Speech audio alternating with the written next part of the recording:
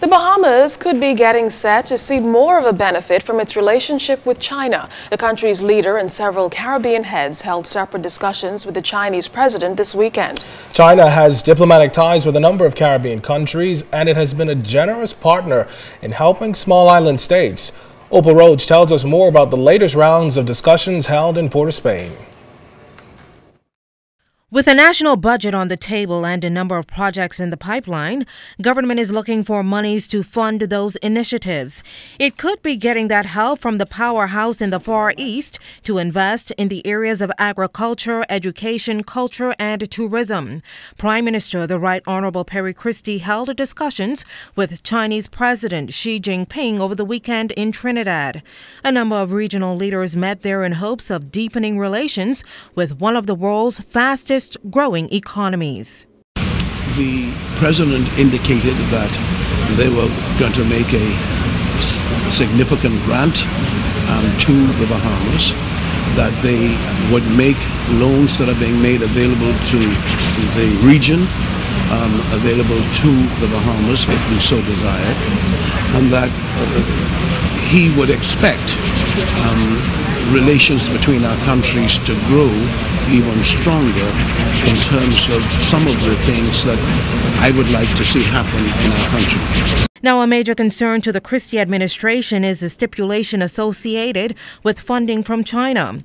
Those officials from the Far East normally require that their nationals work on Asian-funded projects.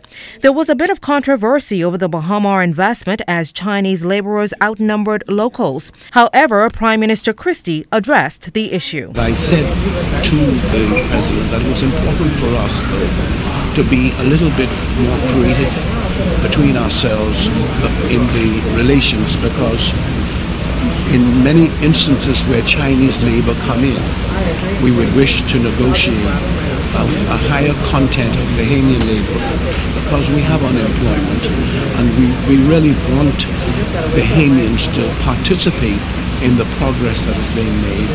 And the president responded positively. He said that, he recognized that when they actually finance, that they would want some of their experts to be there, but that he will speak to the investors with a view to getting more Bahamians employed. And while both countries hope to gain from each other in a number of areas, Mr. Christie feels the Bahamas can benefit greatly by tapping into the Asian tourist market. The Chinese president told me that, like America, who markets their country as a tourist destination in China, the Bahamas and other countries in the Caribbean must do the same thing. And the fact that direct flights are going into the United States of America means that they could come into the region, whether from China, whether from Russia, etc.